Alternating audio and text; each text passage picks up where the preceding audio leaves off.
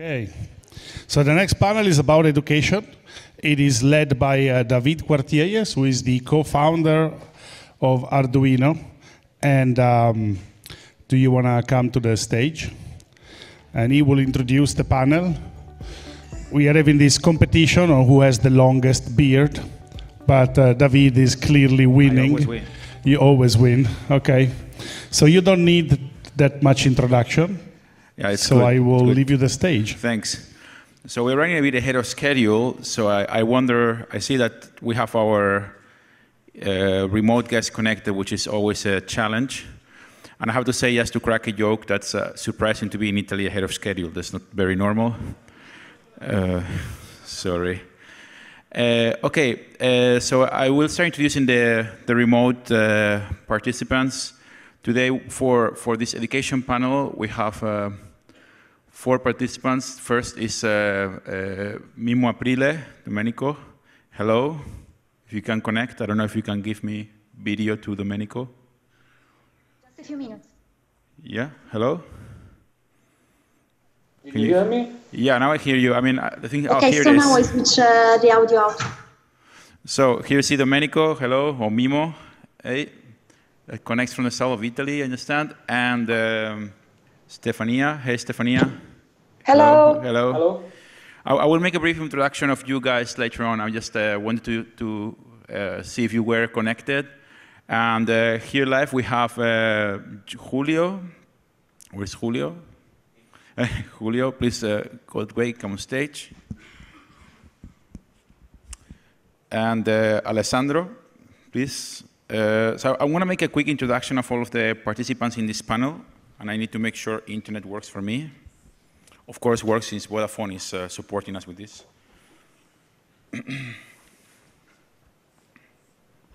Please take a seat.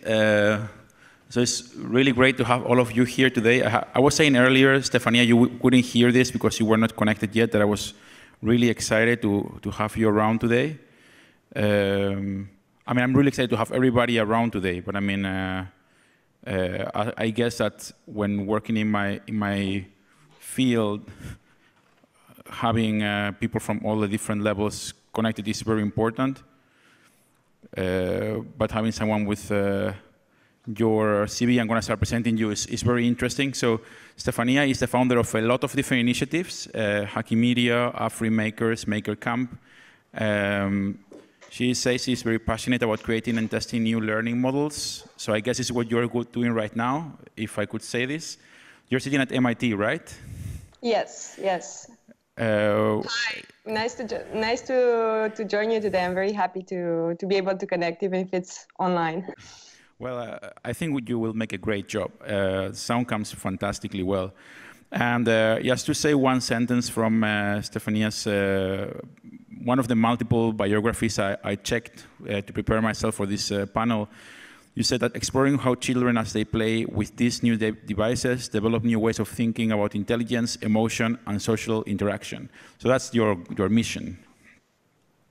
Yes. That's also a part of my research right now and what I'm working on here at the MIT Media Lab. So I can tell you a bit more later after we finish introducing all the panel. Yeah, of course. There will be questions around this for sure. I would say, like, for those of you that are interested, you should check out Stefania's website.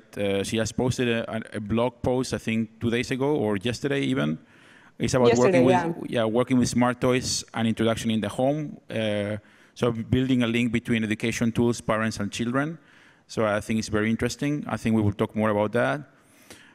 On that regard, talking about linking schools and children, we have somebody coming from a school. So Julio here from Spain. So Julio is a technology teacher and the headmaster of upper secondary school. Yeah. So as an electronic engineer, been teaching for, I would not say the amount of years because we will unveil how old you are, but you're very young in spirit. And so one of your interests, as you say, is that you have a big interest in introducing technology for students. Especially they make sure they learn about programming regardless of whatever they're going to study afterwards. Yes. And you're officially the first CTC teacher of the Arduino program. Yeah, when we started, I don't remember exactly the year, 2012, 2013. We started with a group of teachers in Castilla-La Mancha, is the name of my region in Spain. We started with David Cuartielles, a really interesting project, a CTC project that after that is growing around the world.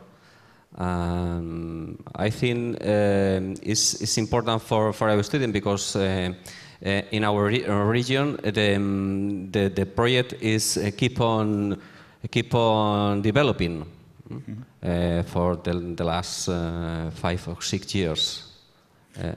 Okay, we have a chance to talk more about this during the questions. I will just make a quick introduction of Mimmo.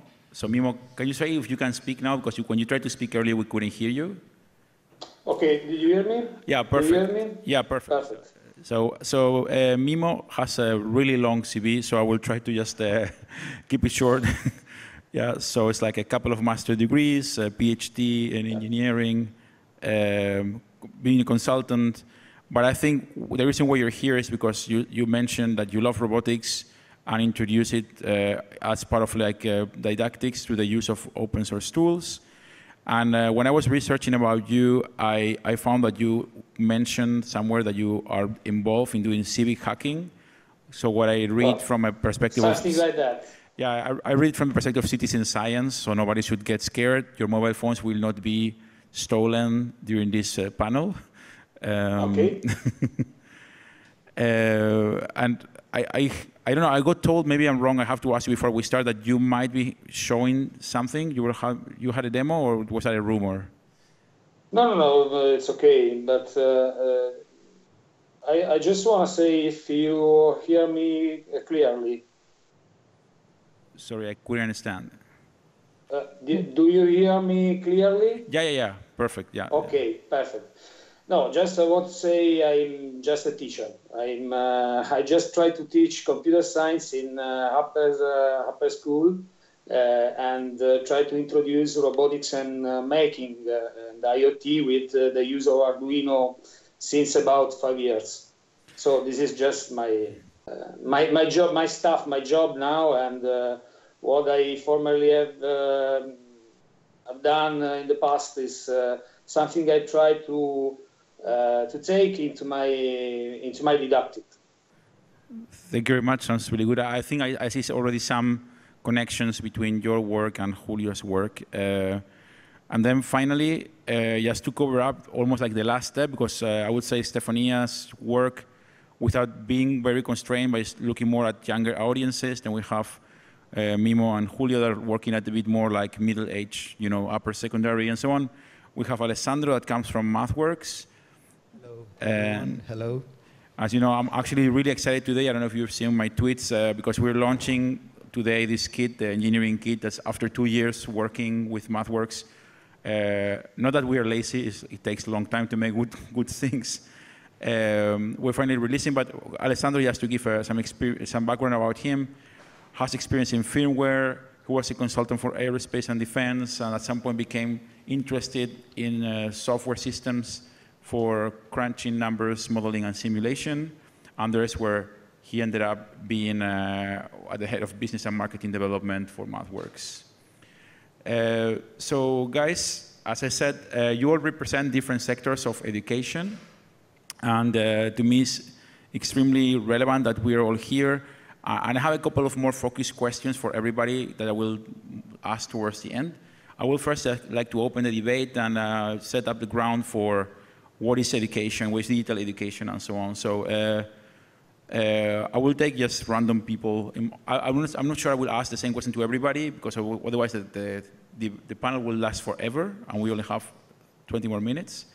So the question is digital education. So it is an opportunity to understand the world, or is it just a trend? So is digital so important that we all should be concerned about it, or is it just like something that is in fashion right now, and people are spending money on it? So I would like to start with maybe Stefania. Yeah, so I don't know if I understood correctly. The question is if computer science education is in fashion or if it's actually a thing. Well, it's more. Okay, that's another take. So yeah, so it's more from almost like a societal perspective. Like, is it really? Yeah, it's more this conflict about, people that have big tech companies bring their kids to Waldorf schools, and we that bring our kids to normal schools want them to learn about computers. So, Yes. so is it a trend? Shall we focus on this, or where shall we go with this? Yeah, so David, since I last saw you in the past months, I've been going to schools every single day as part of my research, and all sorts of schools, like public schools, private schools, after schools, public libraries, museums, and I can really compare because the idea for my research projects and for Cognimates, which is this new platform for AI education that I launched, is to start with kids that even if they never programmed before or they don't like programming, or to see what they would like to do with technology and what they're passionate about. And it's been very interesting because I've been working with kids that have a hard time to read and write in English, and English is not their first mother tongue. And it's been so inspiring to see how they interact when you have physical hardware, because like there we speak with our hands, right? So they can prototype and they can do things. And it's been really, really exciting to see how they shine, because all of a sudden they feel like, okay, I'm good at something, I can do something. So that's one part that I'm seeing as a transformation on a daily basis. Taking a step backward, I do think there is some sort of elitism that comes with pushing, teach to code, or pushing STEM or STEAM or whatever we want to call it. STEM stands for science, technology, education, engineering and math education, and they added STEAM, like for arts and design.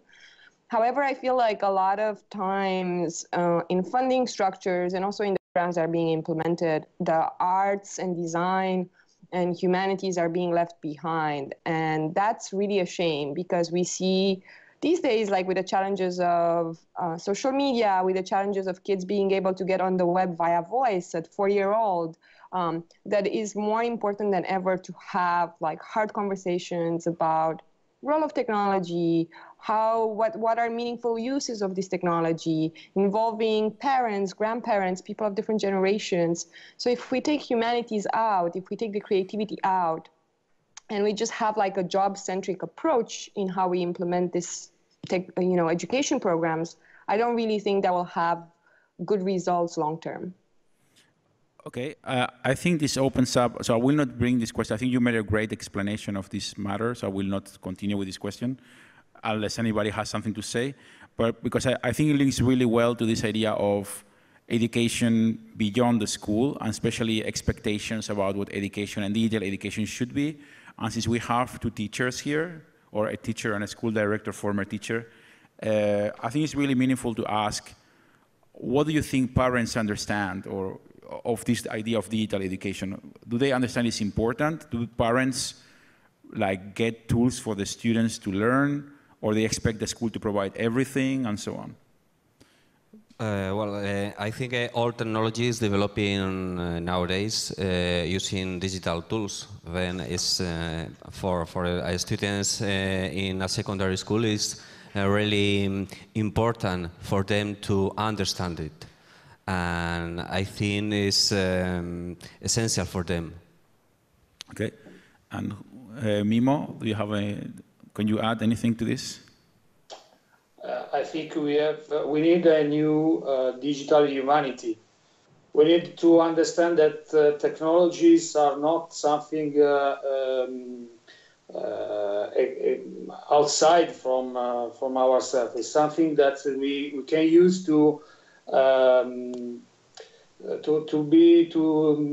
make better our life. So we need to understand that we have to understand and learn how technology works, and then we have to use it to be better in everything in our life. Okay, so basically you are supporting the idea that this should be made understood to families as well? The question is, absolutely, because otherwise, if we just if we think that technology is not something for all the actors of society, so parents, so childs, and so on, we just have a lack of comprehension between people. So we can't do this. We have to approach in a different way, from a humanity point of view, the technology. Thank you. Okay, so then I think the next question that I had in the list links really well, and I'm going to direct it towards Alessandro, since you are coming from a tools company, so to say. I mean, it's a software tool, MATLAB, Simulink, and so on, but it's still a tool. So the question is, because all of you are, there is teachers here, and there is the two other of you are meet teachers. And so are tools, are tools the way to teach technology? So do people really need to use tools to learn concepts? Or can we detach the concepts from the tools? That's one question. And the other one is, do we as teachers have enough background to do this? You know, it's like, are the technology teachers ready to teach about image processing, for example, so they can then use something that is not Photoshop to teach the class? So, Alessandro, since you guys develop tools, yes. What's your experience? So, actually, some of our industrial customers used to call companies like MathWorks the toolists, as people making buildings, but at times not really understanding what the tools should have been used for. And luckily, the situation has changed along years.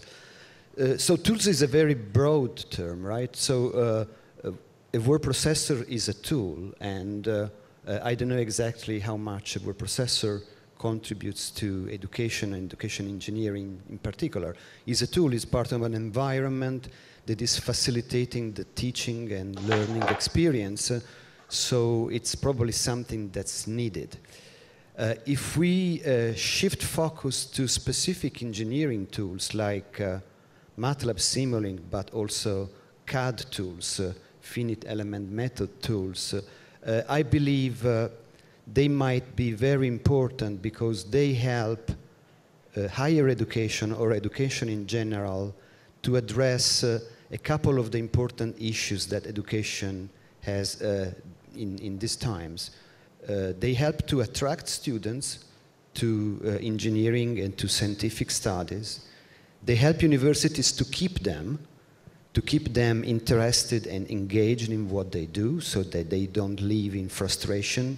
And they help to make students more employable. So if the tools used by academia and education are the same tools that are used in the industry, they become the prelude to something that students will find when they finally will try to apply for jobs. So yes, I believe they are important. It's also important that together with the tools developer provide instruments for the teachers to make the most effective possible use of the tools in front of the classes. Okay. I believe we have done a lot in shifting attention from the teachers to the learners. Mm-hmm. It might be now time to go back to the teachers because we are asking the teachers a lot of things that they have not been trained to do. Okay, it's a really good thing that we can then link to two teachers. So you guys, I will ask Mimmo now because we had Julio just before. What do you think about this idea that the students have been the focus for, let's say, tool makers for a long time? Like, I don't know, Scratch is meant, for example, I mean, you have Stefania here that's been collaborating at some point with Lifelong Kindergarten that makes Scratch, right? Scratch is really aimed at students to somehow be independent and learn how to program with little assistance, right? But do you feel as a teacher that you need more help? I mean, probably you are the wrong person to ask this, but yeah. But I mean, yeah, because you seem to be pretty self-sufficient when it comes to create content. But the question is, when you look around at other teachers, do you think that people that create tools and content for education should have a bigger focus on the needs for teachers in order to be able to approaching students?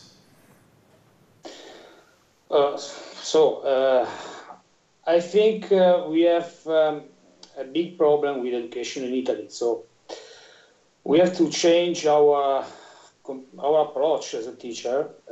I have to change my approach as a teacher because I have to. Maybe I don't need so many tools, but I have to understand how to learn so many tools. I need to, as a teacher, I need to understand how I can involve my students into my didactic and to make them able to create something useful for their growth as a person, not just as a student. So I just let me speak about a project I call co-making lab. It is coding and making laboratory. And this project has already been active since 4 years in my school. And it aims at realizing a knowledge hub, developing digital skills for students, just creating prototypes, but also increasingly required by the labor market, some developing skills increasingly required by labor markets, like such as soft skills, cooperation, team building, problem solving. So the problem is to shift the focus for a teacher from what I learn and what I'm developing with my students. That is quite different. Okay. Can I jump in on that as well? I just wanted to say, so because it's very interesting for me to hear what the perspective of a teacher in Italy is. Like, I'm originally from Romania, and my mom is a teacher also. And it's been very interesting because I went home for Christmas and I showed her the platform I'm working on. So David mentioned image processing earlier, or more complicated concepts. So basically what we've been doing is creating simple blocks, so very similar to Scratch, but like extensions, and making it very accessible for teachers and students and parents, not to have to understand or learn how to code in JavaScript or Python or complicated languages, but actually just use blocks and operate at a conceptual level.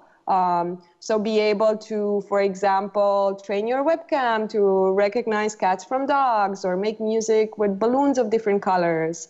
And if you don't want to use a computer, maybe you could use an Arduino robot or things like that. And I was showing it to my mom, and the blocks, it's just language like the way we talk. It's like, what do you see in the picture? Can you see a cat? If you see a cat, then do this song. My mom loved it, but her approach was, I need to learn this very well, and then I'm going to go and show it to my students. And my reaction was, no, Mom, you don't need to learn it very well. You just need to play with them, or let them play, and you will learn together. And I think it's also, whenever we get a new technology like artificial intelligence, and there's a lot of fear, especially for adults. There's a lot of fear, and it's the unknown. But I think these technologies are not going away. And in many ways, the young generation and the children can really help us kind of bridge that fear and be more open-minded and explore and play with these things. I have to thank you guys, because you're making my job so much easier in this panel, because you're basically giving me the step to the next question, in a very natural way. So you're just talking about what I call progression, right? Like, you come to a new place, you come with a new pedagogical model, like we did, for example, with CTC. We invented this new way of helping a school transform into a PBL, using PBL, right? Mm-hmm. And I always imagine this picture when I was brainstorming this concept here with Julio many years ago and his colleagues, because we did a co-design process to create CTC as it is nowadays. And I imagine Julio entering in a class and saying, okay, guys, we're going to make a project-based learning so you can do whatever you want to. And I imagine this kind of anarchic image of like the students making like airplanes and throwing them to the teacher and, you know, putting the paper basket on fire. And so okay, letting jokes aside, so there is a progression, in my opinion, and correct me or feel free to air your own opinion as well, where we need to help as technology developers and tool developers, and this is Arduino's role or MathWorks' role as well, and help people with content that is created in a certain way so that they can fearlessly enter a classroom without knowing 100% of the things and figuring out ways on how this thing could evolve, right? So, and in that way, I wanted to ask Julio, and then the others, please feel free to contribute to this question. So, how was your experience when we built this project-based learning program, CTC? Like, what was your initial thoughts? What were your initial thoughts? Like, okay, these guys are, I don't know if you thought these guys are coming from the moon and suggesting something that's completely insane. And afterwards, what happened? So what happened at the end of that, and what happens today? I think that when we started a CTC project in our region with 25 schools, was so difficult at the beginning because a lot of teachers don't have this experience. But 5 years after, right now, around, I think, 100 schools in Castilla-La Mancha is developing this kind of methodology, BPL, or CTC project. We have an important goal because for teachers, I think the most important thing we can teach to our students is how can learn themselves. Because in secondary school, some teachers, a lot of teachers, most of teachers, evaluate how many concepts students can memorize. But right now in the internet era no, is not useful, this kind of methodology, because the things are changing quickly. Therefore, I think we can teach to our students, work in a team, analyze the results and data, how can find the solution, depends on the data, depends on the results, students often. Okay, then I will translate. I will just send this question to Mimmo as well. Because, okay, you said that you're just a teacher, but actually you're not just a teacher. You come with a pretty heavy background to teach technology at a school, right? But I will bring this question, since you are focused on citizen science a little bit. I will focus on the idea of transversality. This is a question that I also posed to all of the members in the panel. So it's like, okay, you are the guy that knows the technology, right? And you're at the school. And how do you collaborate with other teachers? Do you find projects that you can do together? Do you suggest these kind of things to other teachers, or they think you are the crazy guy in the school that sends balloons to take pictures of the sky and things like this? Maybe they look at me as an evil. I don't know, because the difficulty is really to find some points that over some point of contact, and but anyway, it's not so easy, but it is not impossible to do it.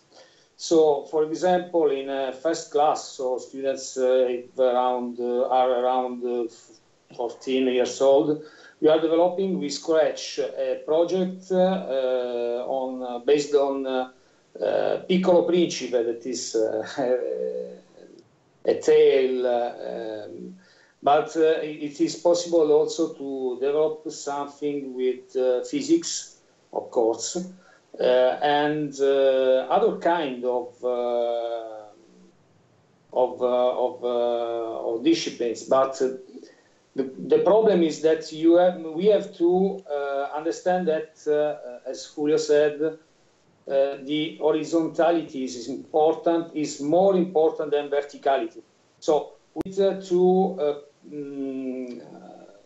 to make able our students to cooperate, because the students are enthusiastic about these activities, because they can create something that that work, and so they are able to they are naturally able to collaborate between them. So everything is easier. So the big problem is to understand that we need to, as teachers, we need to work as a team and not as a single teacher of computer science, of literature, of physics. We have to find points of contact between our contents, because otherwise we have we can't win the challenge of the fair of this area. I have no microphone. Okay, now I have microphone. Okay. Okay, Stefania, I wanted to actually bring you in here because you are a researcher in this field, and I guess you are doing two things, I'm assuming, so please correct me if I'm wrong. The one is you are going out to places and making studies on what people are doing right now, and then you design experiences and you plant the seed and then you test it with people. So I guess you have a double-folded vision on this. One is, what you've seen in the idea of transversality when it comes to technology specifically, right? So it's like, do you see that teachers have challenges to collaborate when they have to introduce technology in a class? They say, why should I use, for example, an Arduino board to measure temperature? I already have a thermometer, right? Mm-hmm. That's like a one example. On the other hand, the other question is like, okay, you make these experiences. So when you make these experiences, do you think it's easy to challenge that understanding people have and get them to think differently? Yeah, so I think you summarized very well what we do. So with Cognimates, which is this new platform we launched for AI education, which has an entire series of AI extensions for Scratch 3.0. So it works on a phone, tablet, mobile. We've been developing them in, fast iteration cycles and collaboration with kids, teachers, parents. And we learned a lot because many things that we thought would work didn't, and the other way around, many things that we thought were too complicated actually worked very well. I think in terms of this participatory design and kind of involving the teachers, involving the parents, and especially the kids in the design process, for me and my team has been instrumental and crucial. And in terms of transversality, I definitely think in the back of my mind every time we implement something is like, do I make it accessible? Because we have extensions for Jibo Robot and Cosmo Robot and Arduino and so on, but many schools maybe don't have access to these technologies. So we also have extensions that just work on a phone or in a tablet or on a computer, and are also very powerful. You could train a model to play rock, paper, scissors with you. So I think I'm always thinking when I'm designing something and building this platform to enable access and not make it restrictive in that way. In terms of collaboration between teachers, I was just doing a workshop with teachers and museum curators at the STEAM conference in Barcelona 2 weeks ago. And, it was very inspiring, to see all the teachers in the room. We give them all the different tools and boards and robots and, activities, and they start playing, and they did exactly what the kids would do. And they loved it. And some things were broken because we're still developing them, and some things worked. And they understood that that's part of the process. But I think it mattered a lot that we were in a different context, that we were at this conference. There was a lot of energy. Everyone was there to learn and play. So a big question I have is like, how do we bring that in the school and how do we bring that in the classroom? In my experience, it's been easier to do it in the after-school program just because you are not as constrained by, you know, the curriculum and the schedule. So you do something and then like after an hour you need to stop. So it's been easier for us to start collaborating with after-school programs to get into schools, make teachers feel comfortable and just kind of aware of what we're doing, get their hands on, suggest ideas and showing them that their ideas matter, that we're implementing them. And then kind of working with them to see how they could bring this into the classroom. And that's where we are now. We put learning guides and all the projects that were developed and all the content online on cognimates.me with the idea that educators can download it, use it, try it, give us feedback, help create more of that. I think there's a big lack of more good curriculum and educational content. Definitely more curriculum and educational content in different languages, not only in English, Spanish, Italian, you know, Romanian. Even if people speak English, I think it makes a huge difference to allow kids and teachers to create content in their own language. So I'm not sure if I completely answered your question. Access to technology in schools is hard. I see it all the time where schools buy hardware and it gets locked somewhere and it's not being used just because it's not easy to use it. So the question is like, how do we make things that are easier to port, easier to collaborate with, more accessible, both in terms of price, but also in terms of how do you connect to it? How fast can you connect to it, right? What's the time to blink for anything that you're using?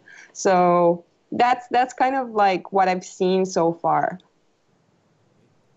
I mean, you answered the question and you went far and beyond, so thank you very much. You trashed a couple of my questions, which is good. So then I wanted to bring Alessandro to this point of the conversation again, because right now we've been for a while talking about younger audiences, but I see some of the problems are the same. Like, because you were mentioning in a conversation we had before, like you want people not just to buy MATLAB, you want people to use MATLAB, you know? So now we heard how Stefania was talking about the way they engage in teachers in schools, how they create content, how they make it publicly available for them because they know cost might be an issue, et cetera, et cetera. But the question for you is like, okay, how do you guys engage university teachers to use MATLAB? That's a difficult question, and I believe the challenge, well, it's not only about MATLAB and Simulink, right? It's really the challenge of, well, making Arduino used, not only distributed. So there are several ways. First of all, I would say that it does not only take collaboration between teachers. It takes actually very strong alignment between teachers and students and families. I would extend it to regulations and societies in general. So if we want to be able to advance education, we need to do it in a framework that be very coherent and very consistent. So we must agree about where we want to go, and we must agree about what's the best way to go there, and then start pedaling and walking and running all together in the same direction, because it's difficult and challenging. So you're basically talking about the idea of transformation, where we want to go. So you're kind of telling me, like, even though you're a company or Arduino is a company right now, we do need to have an educational mission that transcends who we are as a company, because we try to make society better, right? That's kind of the idea. I believe, and you know that almost all companies have very clear mission statements, and at times they diverge from these mission statements. The missions stay on the website and they do different things. So it's again a matter of staying consistent and staying faithful to the mission you have. As far as MathWorks is concerned, this is about accelerating the pace of engineering and science and learning and help to education is one of the way that we have chosen to do that. Now, I believe in a way, you, Arduino, have gone through the same path as MathWorks. So we started in education, then we became adopted by a different set of people, the industry, the makers in the case of Arduino. And now we are back to education because we believe it's better to train engineers using tools like MATLAB and application hardware like Arduino, because we will make them better students and better citizens of the world at the end. How we can do that? We must open access to the tools. I don't like to call Arduino low-cost hardware. I like to call it experimental or accessible hardware instead, because it gives me a better idea about what I believe it can really make for education. So we must open access. We must provide tools that are usable by teachers. We must allow them to find places where they can discuss, share, and collaborate.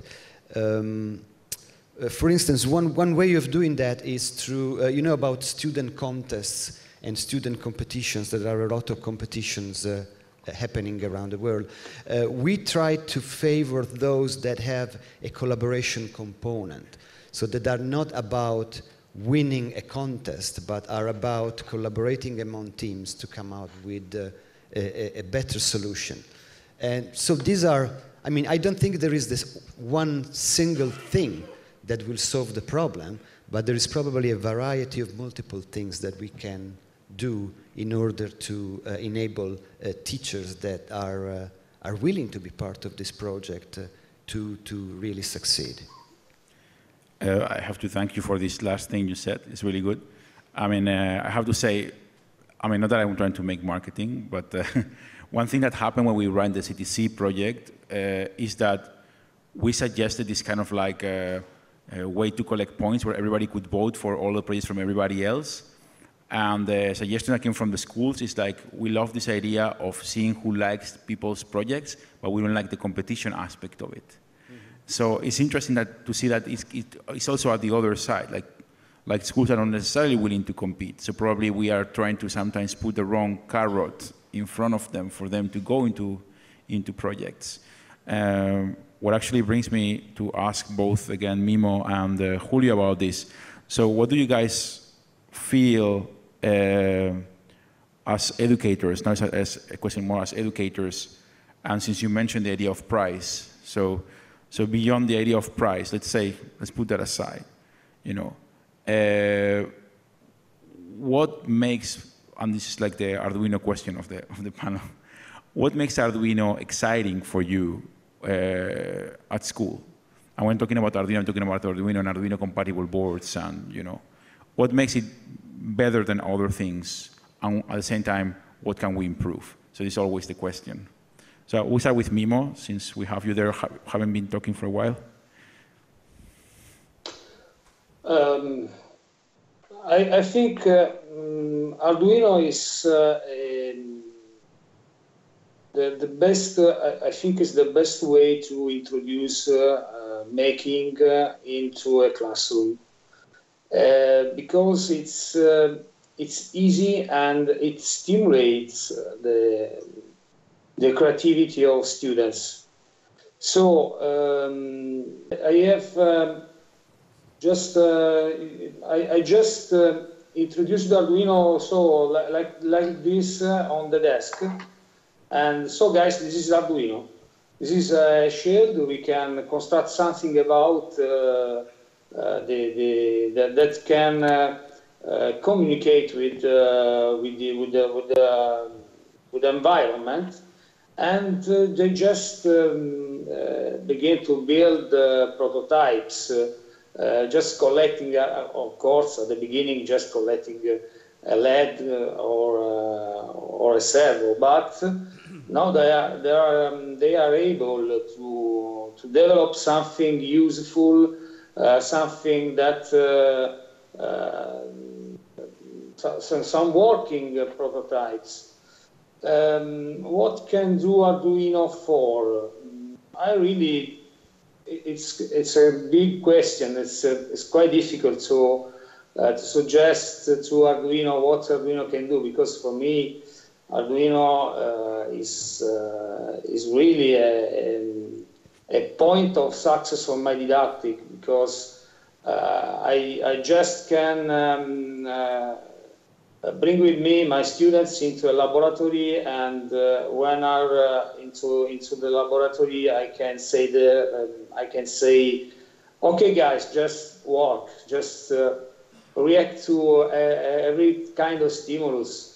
So I think, and now with CTC is really the platform, and all the program, the learning program is really an amazing instrument to develop knowledge for students. So I really have no suggestion in this moment. Okay, okay. You are really a partisan. I really appreciate it. Yeah. Yeah. Okay, Exactly. Julio, and then we will wrap up. Yeah. For me, it's because with Arduino, I can teach at the same time programming, electronics, digital content, but also other skills for really interesting for me from my point of view. How work my students in a team, how interact between them, how can learn from other different sources on the internet, for example, or forums. The relationship between students, how can divide the different tasks to solve a specific problem. For me, it's two points of view. Electronics, the curricula, electronic programming, and sociable skills. Okay, thank you very much. I need to wrap up now. I want to thank you all for coming to the panel. I want to say I will write a blog post with the links that you guys have been mentioning and your bio, so that people can see and have written notes of what's been said today. So thank you very much for coming, and see you all on the internet. Thank you. Thank you. Thank you. Thank you.